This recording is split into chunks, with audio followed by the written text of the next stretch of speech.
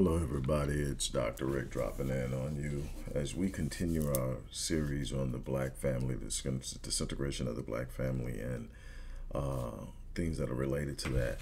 I'm going to segue out for a second and focus on something specifically that I'm passionate about, that I have been talking about for years. Again, if you believe in the work we're doing from the research center on down to the programs we implement into the community, show your love, show your support, because there's so much work to be done. There's so much to do, and I'm not going to go into detail. If you follow me, I've been doing this in this space for 13 plus years, and I've been doing it period for over 30. You research me. If you don't know, for the guys who follow me for years, you know what we do. We've been here. If you've still been around for years, it's obviously some value that we're bringing to the table. Show your love and support. But I want to talk to you specifically today about something, again, that I'm immensely passionate about, and I don't think gets enough attention, not only from mainstream media, but not even from blacks as a collective. We make a lot of noise about certain things, but we aren't making enough noise about this, and that is the tens of thousands of black women that are currently missing. It's estimated anywhere from 65 to 75,000 black women are currently missing in the U.S., some for years. What is even more alarming is that while black women make up roughly about 7% of the U.S. population, our women make up 35%, almost 35% of the number of women who go missing every year.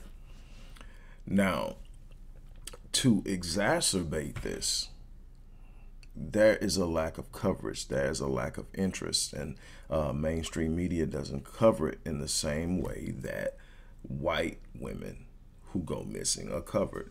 We all know about the I cannot think of the little young lady's name who went missing. Her boyfriend went on the trip and they went missing, and it was a national hunt. It was everywhere. It was the biggest thing. One white woman, and the whole country got shook. Same thing with Natalie Holloway. I'm not in any way attempting to mitigate or minimize their missing to their families. They're important, but what we got to understand is the black women who go missing are important to their families. There are so many different things that play into this. One of the things is, and important elements and components that we need to understand, is that mainstream doesn't cover it for a couple of reasons. There is a natural devaluation of black women. There's a natural objectification of black women. There's a natural unspoken narrative that if a black woman is missing, it's probably because she put herself in a precarious situation. When actually, if she didn't go on her will, it doesn't matter what she did. If she didn't go on her will, her missing is an issue and it needs to be addressed. Should we address better safety mechanisms and protocols within the black community? Should we address certain things that may put our women at risk? Should we address? Absolutely, but it does not say because these things need to be addressed that for some reason we don't care about what's happening with our black women and that they don't care. Well, see, the first thing is the people who watch these media outlets are predominantly white. We live in a white racial society where the predominant majority are white. They have over 100 million plus. We have 40 million. So the interest in what's going on in their white world dictates how the media sets up their coverage of stories. You have to understand that this is about money. Everybody believes everything is about what people are really truly concerned about. No, it's about what people will gravitate to create the capacity for ad revenue when it comes to the media. White people will tune in and lose their mind about a white woman missing. Not so with a black woman. The immediate thing that comes to a white mind when a black woman is missing is she must have been, or she must have did. And then they start the disqualification process. Now, you know what's worse to me is that far too many blacks follow suit. Why aren't we screaming at the top of our lungs? Why aren't we flabbergasted at the idea that we actually have that many women missing? Why aren't we asking the logical questions as to why is the number of black women missing so disproportionately aligned in correspondence or in place with just a position of who and what we are in the total population? You're talking about 7% of the total population makes up 34% of missing women. That's really, really close to what it's like in prison for black men. We make up 6% of the total population, but we make up almost 37, 38% of the prison population, almost 40%. These social dynamics and these social realities are too far beyond statistical significance to call it a coincidence. It's too consistent in its result to say it was just a phenomenon.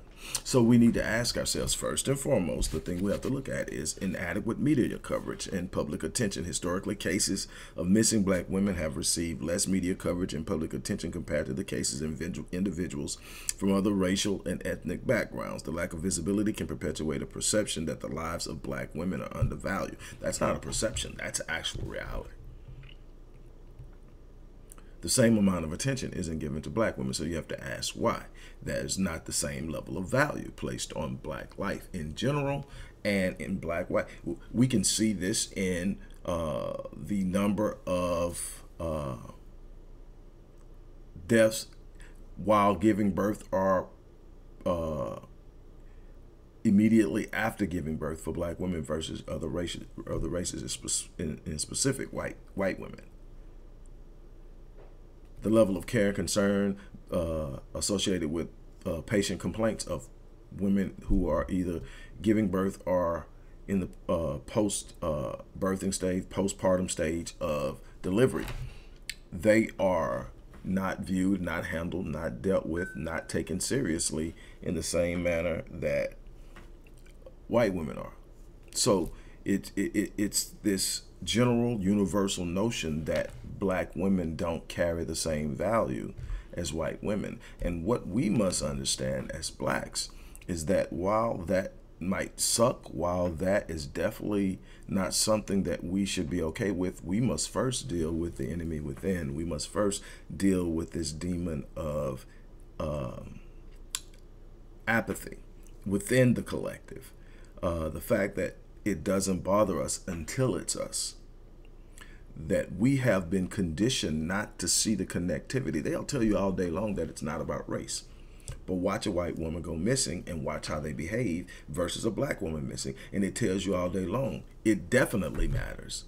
We're not in a post-racial society. We're in an evolved racial caste system that presents the idea that all things are equal when it's not. And if the thing is not to get caught up in throwing out the idea it's unfair, oh, woe, it's me, but to sit up and say if they're not going to level the playing field, we have to.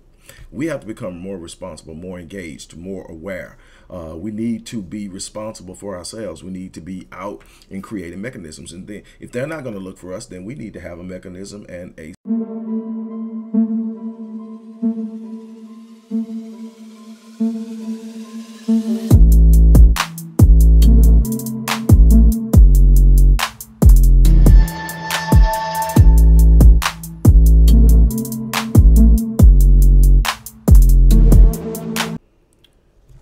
So we need to create our own mechanisms first and foremost. That's the first thing that we need to do. That's something that we have to have in place. The next thing is law enforcement and biases and disparities. Law enforcement does not take the reporting of missing black women the same. Young black girls are immediately classified or categorized as runaways. Every day, literally, I get a minimum of 10 missing black girls. When I say black girls, under the age of 18. So that just in that category alone, that's this crazy disparity going on. And what we must realize is that human trafficking, sex trafficking, is literally the second largest illegal industry on the planet. It's bigger than the dope game. The only industry, illegal industry on a global level that's bigger than human trafficking is weapons trafficking. And so what we have to understand is there's literally a business for taking lives, and they target people who are going to be least likely looked for, or that's going to create less of a ripple. And so that's one of the reasons why you have this disparity from 7% of the total population to 35%, almost 35% of the number of women that go missing every year, is because people don't make enough noise about black girls. Nobody's tearing up the world looking for thousands upon thousands of black girls. One girl goes missing and the entire nation turns itself upside down to find her. Natalie Holloway went missing in an entirely different country. And they are still doing stories on it and documentaries on trying to get to the truth. This guy's moved to another place, got arrested for doing something crazy over there, and they still think it. But the whole story is being told. There's this big interest in one white woman missing, and yet there are 75,000 of our women missing and not a bleep. That's another reason why we need our own media. That's another reason why we need to take Sister Nyota Yorora a lot more serious in her efforts of creating black media as not just an idea or a podcast platform, but an entire mechanism, an entire thing. I'm talking about our own servers, our own everything. That's something that she's been doing. I thank God for the partnership that I have developed along with Dr. Michael K. Blanchard in doing this thing, and others. You know, this thing goes back far, and we've got to start taking this thing serious. We are going to have to take this thing serious. Look, then despite law enforcement, there's also the racial profiling thing. That's just this idea that black people do stuff to get themselves into situations. It's the immediate assumption when a white woman goes missing: foul play. The immediate assumption when a black woman goes missing: she got herself into something. Then you place that with the natural devaluation of the black woman and the black woman's value in society as a whole. And that's just not enough resources, energy, effort, and time and idea to invest in finding this black woman. If she wants to be found, she'll be found. You know, in many instances, they may have been murdered. In most instances, they have been kidnapped. In some instances, they are being held against their will by lovers. All of this stuff is not justification for acting like they're not missing. But here's the problem. If you don't apply pressure to something, it exists in the fluidity of its natural being. The natural being of how this society treats women is, black women is, they're here, but oh well. When things are going good for them, cool. We'll let them contribute. When things are going bad for them, that's their problem. And if we don't ever apply pressure to that, if we don't ever apply pushback to that, if we don't ever in our own behavior say our women matter, the system will never respect our women. Other people will never respect our women. It has to come from within. It has to come first and foremost from black men. We are the protectors. And we have to see every black woman that goes missing as a failure of us to protect our communities, to protect our homes. It's easy to sit up and say they shouldn't have been, they shouldn't have been, they shouldn't have been. There's not one of my kids that something can happen to and I'm gonna say they shouldn't have been. Now I may tell them that once I deal with the situation. I may say you shouldn't have done that, but I'm never gonna sit up and say, oh well, they're on their own. And the same way has to be in generally speaking about blacks. We have to understand we're coming from a unique situation. The way we behave, as I have been pointing out in these series, is tied to our trauma. It's tied to our socioeconomic reality. There's just certain types of behaviors, certain types of things that's going to come from broken homes and poverty. We need to understand that so that we can deal with it. That's one of the things that my research does, is it points out these different impacts and the implications of these realities so that we can understand what we're facing and why things are. We have to stop seeing things as anomalies, stop seeing things that as consequences and coincidences and all these other things. We need to start asking why. So when something isn't what it should be, we have to ask why. Then we have to look and search for our origin and causality. That's this law of universal law of cause and effect. It says if something is happening, there's a reason it's happening. If I don't like what's happening, I find the reason it's happening and I deal with the reasoning. I deal with the cause. I deal with the origin. Same thing with illness. You don't treat the symptoms. That's what pharmaceutical drugs do. They mask symptoms. They deal with symptoms. They make you feel better, but they're not dealing with the origin or the cause. That's why they don't like homeopathic and naturopathic doctors like Dr. Sebi, like Dr. Joseph McCullough.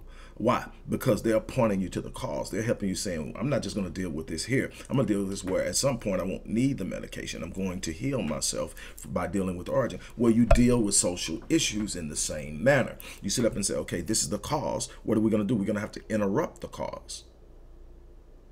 If the cause is poverty, then we interrupt the cause of poverty by discovering how to overcome poverty. And it's possible. I have presented countless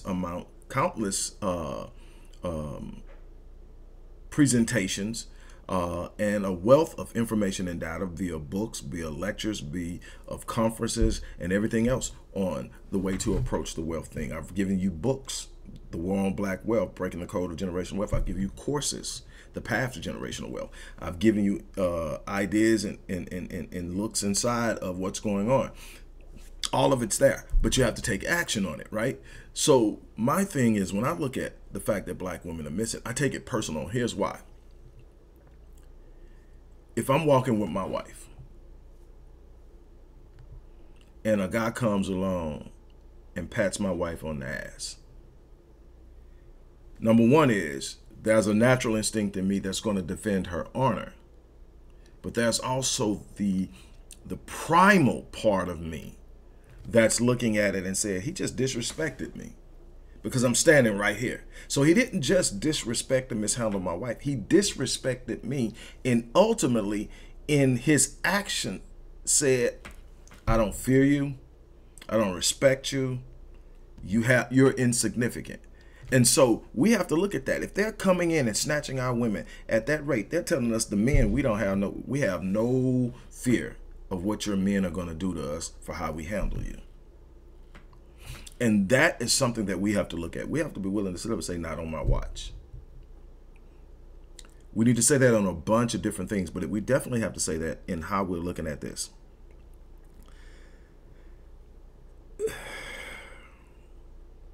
Some of the things are a part of the systemic chaos that comes from poverty, which is a socially engineered perspective of the black experience. We have poverty in every race group, but when you come to per capita, blacks are at the bottom of the socioeconomic ladder. And so we have to ask ourselves why.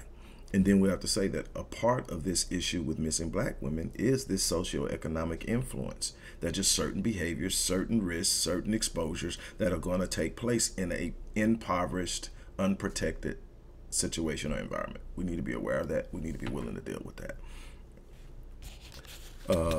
Community impact. We're not completely engaged at a level, on a community level, to make our presence felt collectively. Our collective presence isn't making the push that it needs to make. We are going to have to become committed financially. We're going to have to become committed socially. We're going to have to become committed from the perspective of education. We need to be preparing and training and establishing a sense of self, purpose, and identity in our youth at an early age so that their movements are different than what we're seeing now. Their expectations and standards are different from what we're seeing now. That's a problem. So again, I'm challenging every last one of you. It's time to change the narrative. And we do that by being directly engaged in some way or another. The passive way of doing it is sitting up, reading books, talking about it in different environments, the barbershop, the cigar lounge, on social media, but not doing anything of significance to actually move and take action. I actively get engaged in helping find young women. We find some, but there are way too many that we aren't able to locate. But I know that with the right training, for investigation, and that's Dr. Blanchard's background is investigation. He is a former police officer, a former investigator for Human and Health Services. He knows how to implement that, and we have other people who I can bring in as well. I am very, very well trained and prepared in profiling, in establishing victimology, and being able to identify the problems or the probability of certain particular situations happening, where likely things might happen, what are we looking for, all those things. We have the core element to sit up and create our own system so that we can stop begging other people to take care of us, stop begging other people to care about our missing women, stop begging other people to care about our missing babies. We are responsible for that. We have the training. We've just been using the training the majority of our careers to help them. And if you're getting paid to do your job and that's something you're passionate about, I'm not even raining on that. But you can't not have the skill set and not be willing to use it to help self and help those who look like you, help those with unique and similar experiences to yours. Those are the ones that definitely need you on deck. That's why I commend the work, and I'm so glad to call him a friend, Dr. Blanchard, because he literally walked away from a police career because he couldn't advocate the way he wanted to advocate. And he saw so many things that wasn't right, and it became a threatening endeavor for him. So he had to walk away from it, but he didn't stop. He found other ways to help. He found other ways to get involved. He's one of the most consistent in caring and giving. And we don't always see the eye to eye. That's one of the reasons I actually love him, because he challenges me. Iron sharpens iron. We're not supposed to agree on everything. We're supposed to say, hey, you didn't think about this. What about this? You're only seeing it from that perspective. We challenge each other. But together, when it's time to go to work and put in work together, we are able to do it, and we need more of that. That's the challenge. That's what I'm challenging everybody to do, to come together. Man, we have so many things that we could be doing through the Odyssey project. We just don't have the backing. And I'm all for helping any other group that's doing the same thing. Hey, we need to get together. We need to come together. We've got to care enough about our people that we become the resource. And then by the very way of doing that, we will open up the conversation for a new standard on a national level across racial boundaries, where we can sit up and say, okay, our women are being valued now in other communities. But we can't demand that when we're not handling business in our community ourselves. That's going to be it for then. Again, if you want to show your love, show your support for what we're doing in this area and so many other areas in the community consistently, each and every day, look in the description box and donate. Don't pass the buck. Don't assume somebody else is going to do it. We have a big problem with that. Sit up and say, I'm going to be a part of the solution today, and I'm going to give.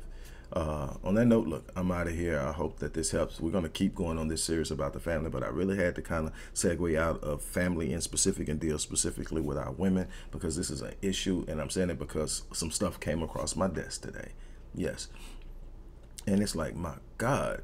And it's like one of the most consistent, it's like, what are we doing with it? Because if anybody else is seeing what I'm seeing, why are we so quiet?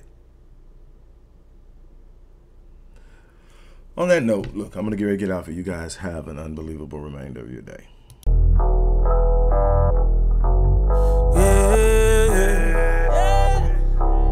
They said I should give it up, like that just ain't good enough. Hello everybody, Dr. Rick Wallace here, dropping in with a little special announcement for those who have followed me for any stretch of time. You know, outside of the businesses that I run, like Myriad Business Solutions, the Visionetics Institute, Odyssey Media Group, I also do a great deal of work inside of the inner city communities in Houston, Dallas, and other areas. I'm asking now, as we push a fundraiser, that you support what the Odyssey Project is doing in the inner cities, especially with programs like Black Men Lead, which is a rite of passage initiative, and Restoring Ghetto's Forgotten Daughters, which is a program focused on helping young girls, but boys as well, suffering from childhood sexual abuse, rape, molestation, domestic abuse, absentee fatherhood, and so many other things. The information will be in the box. Thank you.